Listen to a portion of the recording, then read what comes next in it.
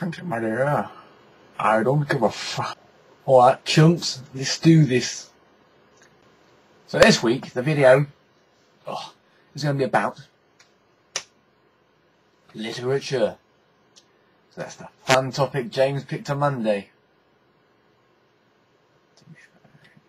So I do English A-level. Well, English Literature and Language, which is a kind of condensed course, or so I've been told. Actually, I don't know if I have been told that because I wasn't listening, but yeah.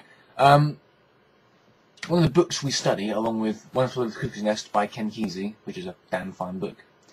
Better film though. Jack Nicholson, I love him. And The Curious Incident of the Dog in the Night Time by Mark Haddon, which is a damn fine book. It's about a guy with Asperger's. Yes, we read a classic book, still pretty crap, called The Great Gatsby. Honestly, ain't that great. Great Gatsby is about a man called Nick, and how he befriends this man called Gatsby. That's pretty much it, really. There's nothing that great about him, to be honest. He got all his money from basically selling illegal alcohol, and then bought lots of nice stuff and attempts to oppress a woman he hadn't seen for several years. This book results in his death. He's not really a great guy. I mean, like, Ollie's greater than him, and he's ginger. So yeah, it's been called a classic book because I suppose it is a good example of literature. I mean, it's very well written, uses a lot of big words, and that's quite impressive, as you can imagine.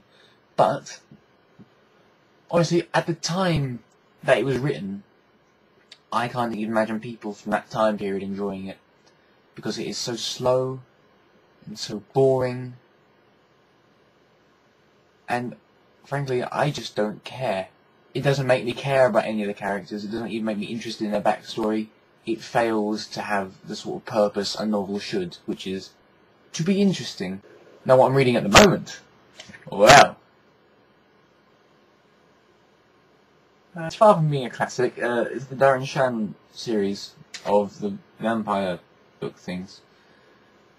And they are for kids. And that kind of shows. I mean, there's not a lot of weak plot points. And not a lot of development in the characters.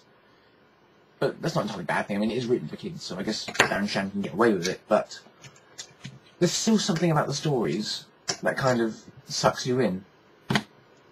And by the end of the first few books, if you manage to get that far, you are definitely hooked on them. He's also written another series called The Demonata, which is about demons and vampires, and it is brilliant. It's written for more older genre of child.